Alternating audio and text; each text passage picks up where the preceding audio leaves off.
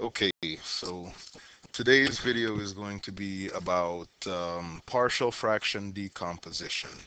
And what we're going to do, we're going to start off by talking about partial fraction decomposition when the denominator of the rational expression factors into distinct linear factors, and also we're going to look at repeated linear factors. So let's go ahead and get started. Um, the first example that I'd like to look at is an example where we have distinct linear factors. So let's take a look at this example here. The rational expression is going to be negative 2 divided by, and then on the bottom in the denominator, we're going to have 3x squared minus 5x,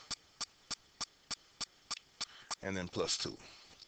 All right, so this is the rational expression we're going to look at, and we're going to want to decompose this rational expression into its partial fractions. All right, so the denominator of each one of my partial fractions is actually going to be consisting of the factors of the polynomial in the denominator of the original rational expression.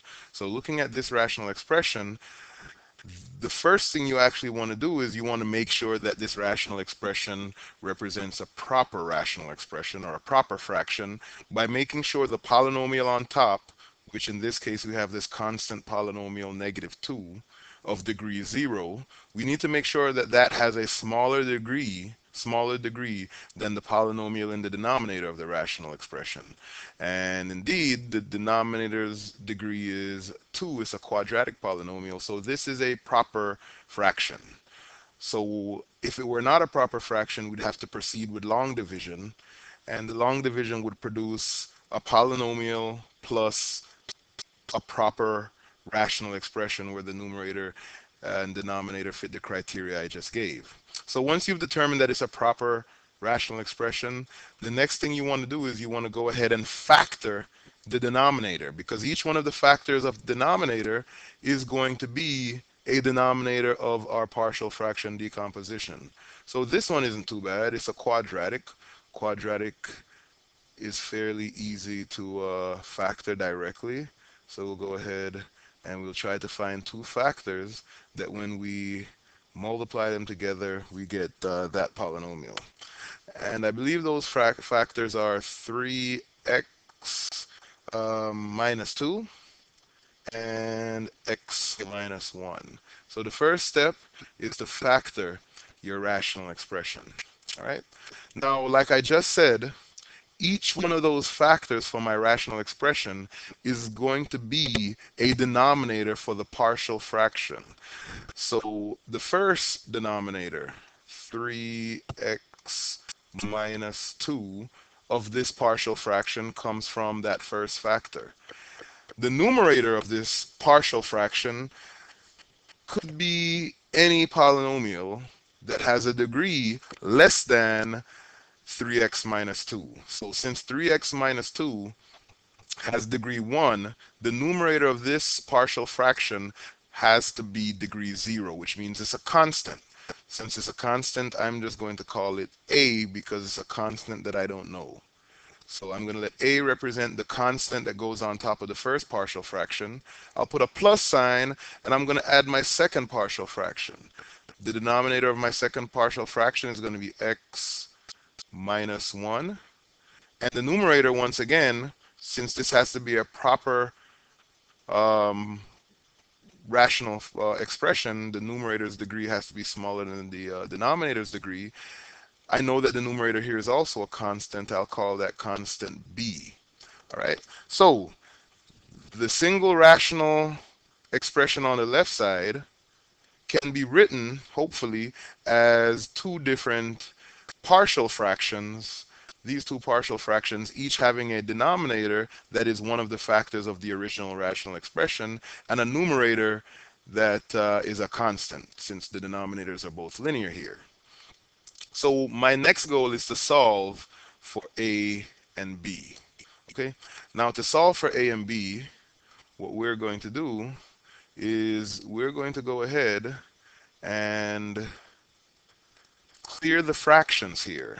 So to clear the fractions, we're going to multiply through by the least common denominator. In this case, the least common denominator is just the denominator of the rational expression that we started with. And that's always going to be the case. Whatever you have as the denominator over here will be the LCD. So I'm going to go through and I'm going to multiply each term by the LCD. So I'm going to multiply this first term by the LCD, 3x minus 2 times x minus 1, which is the LCD. And I'm going to multiply that by the original rational expression, clearing the fractions there. So I'm multiplying that by negative 2 over 3x minus 2 times x minus 1. Okay, so that is the left-hand side. Now on the right-hand side, I actually have two um, terms, and I'm going to multiply both of those terms by the common denominator, 3x minus 2 times x minus 1. So the first will be multiplied by the common denominator, uh, a over 3x minus 2 is the first. I'm multiplying it by the red common denominator there. And plus, and my second term on the right hand side will also be multiplied by 3x minus 2 times x minus 1. So I will get this, 3x minus 2 times x minus 1 times b over x minus 1. All right, so now what's going to happen here is the entire common denominator will cancel on the left side, leaving only the factor negative 2. So the left-hand side becomes just the factor negative 2. The right-hand side, well, let's see. With this first term, the 3x minus 2 factor will cancel, leaving me the factor of a and the other factor of the LCD, which is x minus 1. And let's see now. Secondly, or lastly, I mean, we have this term over here in which x minus 1 as a factor cancels, leaving me the two factors b, so it's going to be plus, the plus sign in the middle, b, which is one of the factors that's left over, and the other factor that's left over is 3x minus 2. So I have this equation now, and this equation is beneficial because it does not have or there are no denominators left over. So I have this denominator-less expression.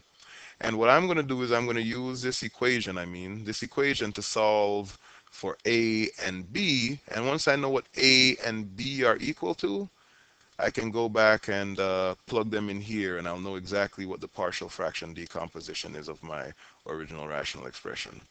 So let's see. Now, there are a couple ways of going about finding a and b. As long as there are no irreducible quadratic factors in your denominator or repeated factors in your denominator, then this trick will work to find to find all of your constants. And that trick is looking at each factor from the original denominator and asking what is the zero of that factor. So for instance, this first one, this factor right here, the zero for that factor is 1. So the first thing I'm going to do here is I'm going to let x equal 1. I'm going to plug 1 in for all my x's in that equation, and I'm going to see what the result is. So let's see. On the left-hand side of that equation, I have a negative 2. No place to plug in an x.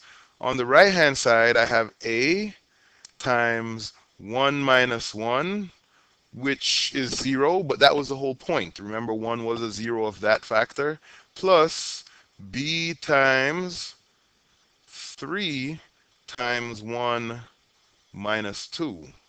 So I get this here. This this term right here just becomes 0. 1 minus 1 is 0. 0 times a is 0.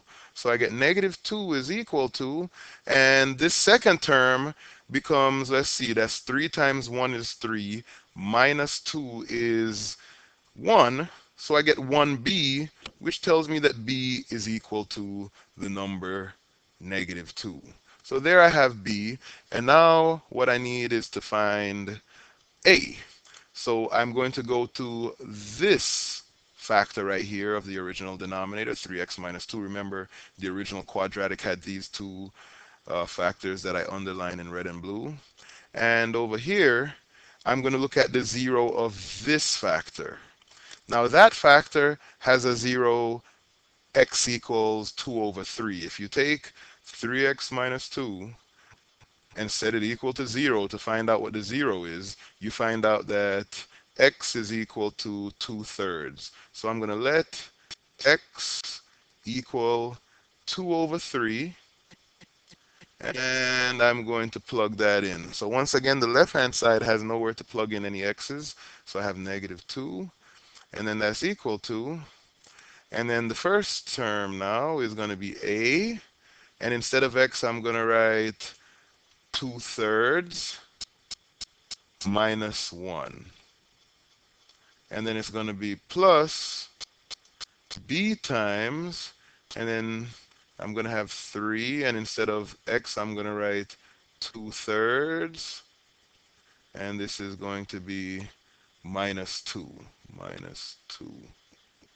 All right, so let's see what happens here. Well, the negative 2 is still just negative 2. This a is going to be multiplied by 2/3 minus 1. 2/3 minus 1 is negative 1/3. So I get negative 1/3 multiplied by a.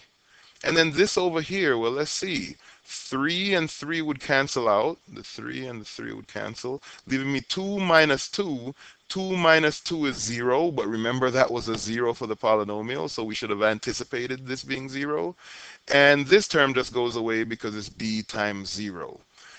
All right, well, in order to finish solving this for a, I can multiply both sides of my equal sign by negative 3. So this becomes a positive 6 on the left side, and on the right hand side, negative 3 times negative 1/3 is just 1.